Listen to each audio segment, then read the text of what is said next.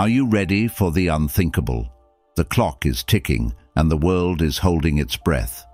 Political tensions are escalating, pandemics are spreading, and natural disasters are intensifying. The writing is on the wall. The end could be near.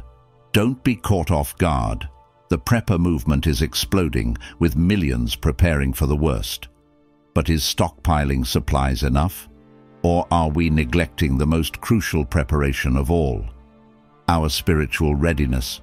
The Bible warns us to be prepared for the Lord's return, but are we too distracted by earthly concerns? The end times will be chaotic, like something out of a dystopian nightmare. Will you be ready? It's time to face the reality. Prepare your heart and soul, and ask yourself, are you truly ready for the end? They are afraid that lack of food, extreme violence, and hostile environmental conditions are going to make life extremely difficult, so they are trying to prepare. Some folks think that building bunkers, stocking up on food and ammunition, and even stockpiling Bibles and other religious materials is the wisest way to prepare for these catastrophic times. Many other folks may or may not be preppers, but they are consumed with worry or thoughts about the world's end.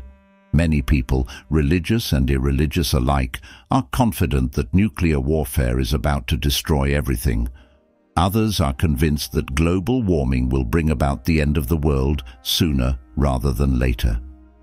Among Bible-believing peoples, some are convinced they are witnessing specific biblical prophecies playing out before their eyes and believe they can determine the end is nearby, comparing the Bible with the news channel. Pick your doomsday clock. There's likely an end of the world just around the corner for nearly every viewpoint. But if we turn out the noise for a bit and simply turn to God's Word, we can find a good and right way to think about troubling times and even the end of the world. When we do this, we find that the world is going to end because God promises it. We also learn that we should be prepared for that end. But how we think about and prepare is very important. First, it's important and helpful to consider what Jesus said about the timing of the end. Many people worry and fret about when the end will come, or they try to pinpoint when Jesus will return. But listen to Jesus' words from Matthew 24, verses 36 through 39. Jesus states plainly that no one knows that day. What day is Jesus talking about? Earlier in the chapter, the disciples had asked him about the destruction of the temple he had foretold, and the signs of his coming and the end of the age. Much of Matthew 24 is devoted to the first question. But to answer their question about the end of the age, Jesus says, "Of that day, no one knows." Jesus has not given us a secret coded message to be able to figure out when he's coming back. He doesn't want us using all our time and energy trying to watch for signs that he is returning. But that doesn't mean he wants us to be unprepared. On the contrary, the fact that we don't know when Jesus is coming back means we should always be ready. In Matthew 24, verse 42, Jesus says, "Therefore stay awake, for you do not know on what day your Lord is coming." Just because we do not know when the Lord will return and when the world will end doesn't mean we can't be ready. But the unknowable timing and manner of the Lord's return do change how we prepare. See, the Lord doesn't call us to prepare to survive catastrophic conditions. Jesus doesn't exhort us to stock up on provisions and build bunkers so that we can continue to eke out an existence in some apocalyptic landscape. The readiness Jesus calls us to is faithfulness. Whether the end of the world is millennia or days away doesn't really matter to the Christian. Either way, we should be living faithfully to King Jesus. Either way, we should be ridding our lives of sin, growing in our faith, worshipping the Lord, and shining the light of his gospel to the world around us. Along these lines, we can adapt an attitude Paul once wrote about. When Paul wrote to the Philippians, he was imprisoned, and was unsure whether he would be released or executed. Both were possibilities. Instead of fretting about which would happen, he determined to honor Christ either way. He said, "It is my eager expectation and hope that I will not be at all ashamed, but that with full courage now, as always, Christ will be honored in my body, whether by life or by death. For to me to live is Christ, and to die is gain." If Paul was about to die for his faith, then he would stay true and honor the Lord. If he was spared and lived longer, then he would stay true and continue working for the Lord. What a great outlook! If we have only days left until the Lord's return, then let's use those days to serve him and tell others about him. Or if his return is years, decades, or even further away, then let's use that time to grow and serve the Lord. Either way, let's serve King Jesus.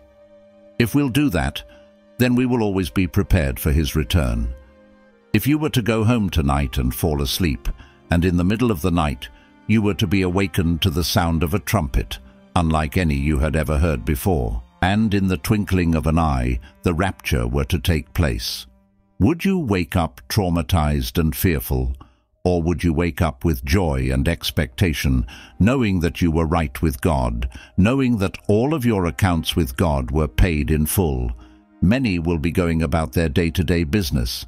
Some will be on the subway, heading home after work. Teenagers will be at the movies, getting ready to watch the latest Marvel film. Doctors and nurses will be clocking in as another group is clocking out. And then, suddenly, in the twinkling of an eye, we who are alive and remain on the earth will be caught up in the clouds to meet the Lord in the air. Imagine it. Two people working on their crops in the garden, ploughing, weeding, planting, or harvesting. The sun is beating down against their sweaty brows, but conversation is sparse. Suddenly, one is gone with absolutely no forewarning. The other is left standing horrified as the tools drop unmanned to the dirt below. The one lonely farmer finally realizes that all those stories he had heard through the years were true. Now he is alone to await the terrifying events of the tribulation period.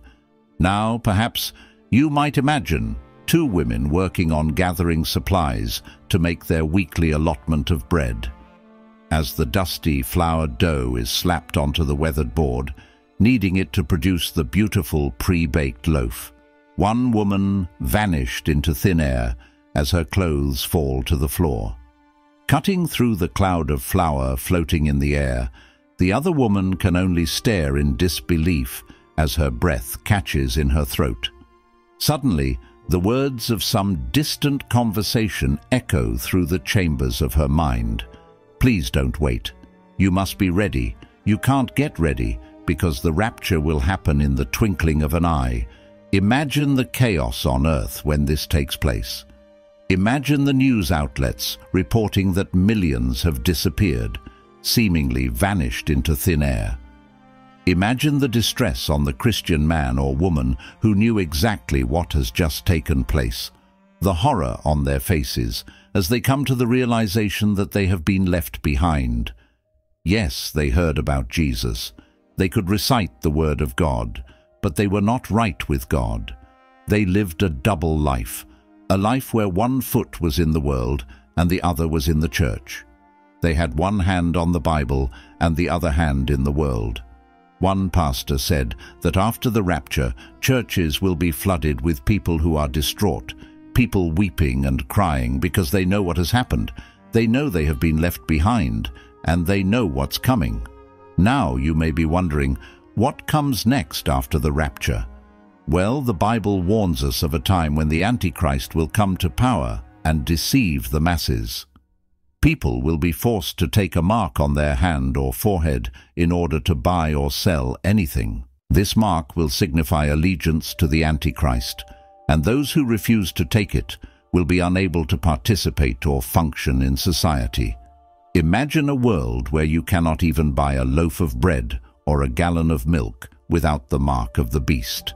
Imagine being completely cut off from society and forced to live off the land just to survive. Furthermore, Christianity will be outlawed, and believers will face persecution and even death for their faith. The pressure to bow down to the Antichrist will be intense. Families will be torn apart as loved ones choose to take the mark and turn away from God. Just listen to how the Bible describes the events of what will happen in that day and time. Revelation 13, verse 14 to 17 says, "And with all the miracles he was allowed to perform on behalf of the first beast, he deceived all the people who belonged to this world. He ordered the people to make a great statue of the first beast, who was fatally wounded, and then came back to life. He was then permitted to give life to this statue so that it could speak. Then the statue of the beast commanded that anyone refusing to worship it must die. He required everyone, small and great, rich and poor, free and slave, to be given a mark on the right hand or on the forehead.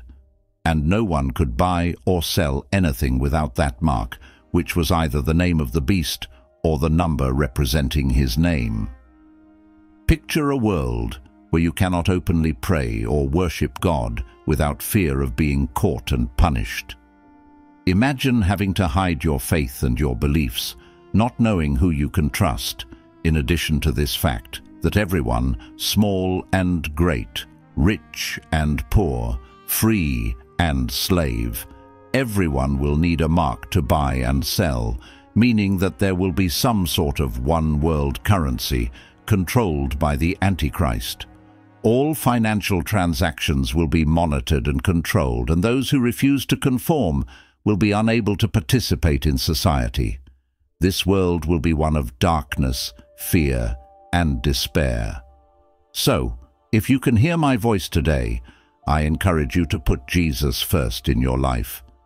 We must be diligent in studying the Word of God so that we can recognize the signs of the times and be prepared for what is to come. We must remain vigilant and watchful, testing everything against the truth of God's Word. In conclusion, the world after the rapture will be a dark and terrifying place. I don't know about you, but I pray that the Holy Spirit will convict me daily so that I may always be ready, waiting, watching, and anticipating the return of the King of Kings and the Lord of Lords, Jesus Christ. There should be an urgency in our lives.